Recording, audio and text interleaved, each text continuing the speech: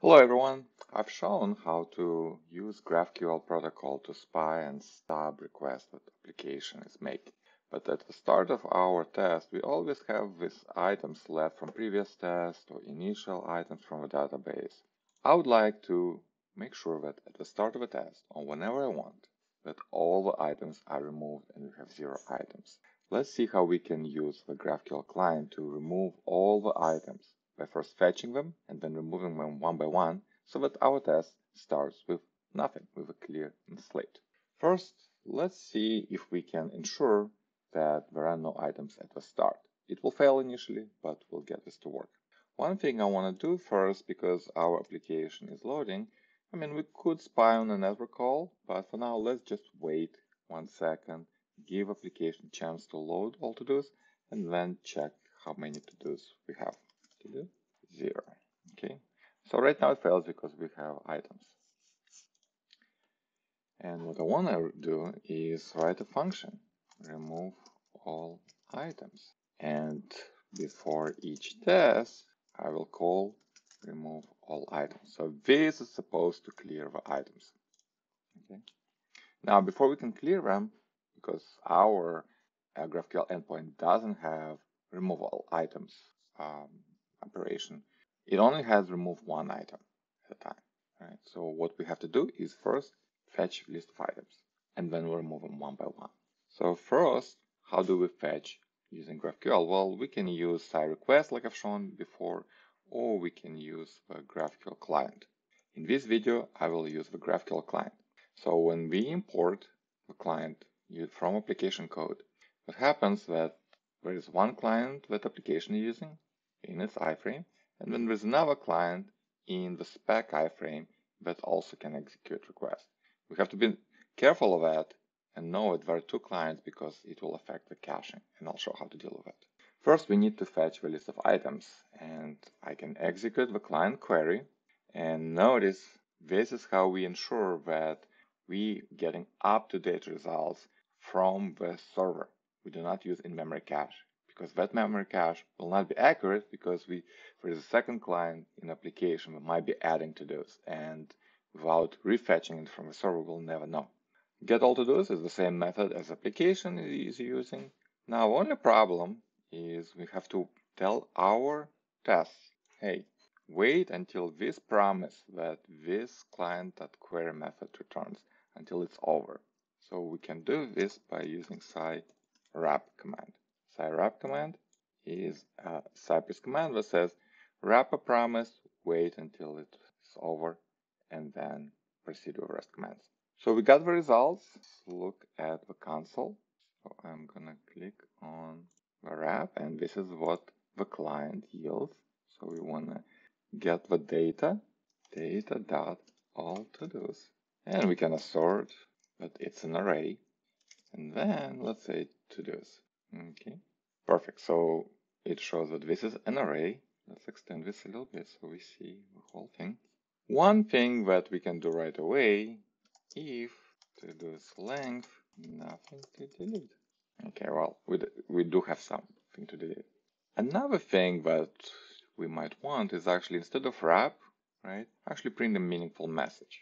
So we can say log, and we can print the name of this function, remove all items. So it's obvious what is happening. Okay, log.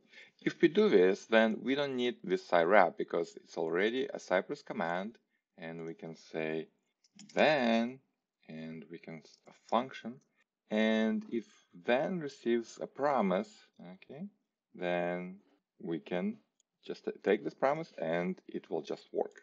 So think of this as chaining scilog statement, then executing a callback function when the scilog finishes, and we executing the callback that returns a promise.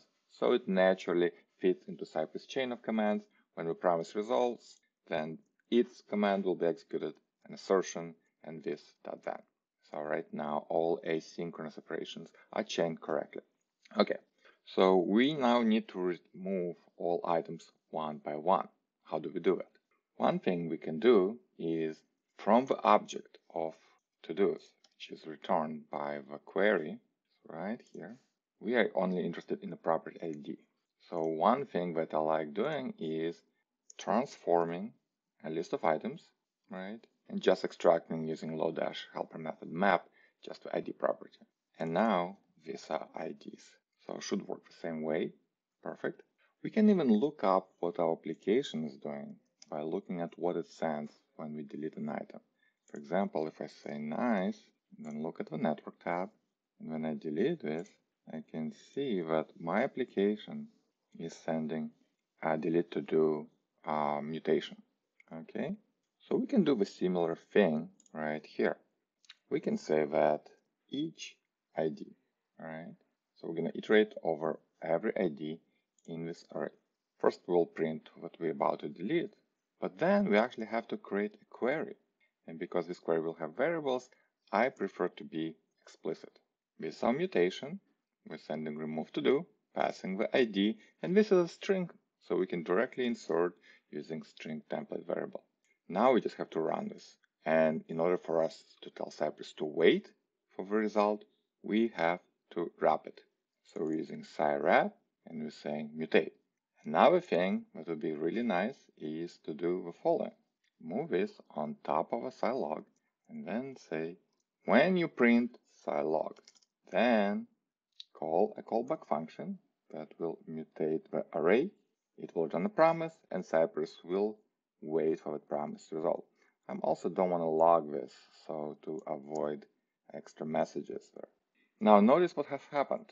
We are grabbing the list of to-dos by making a query ourselves right here. Then we iterate over each ID.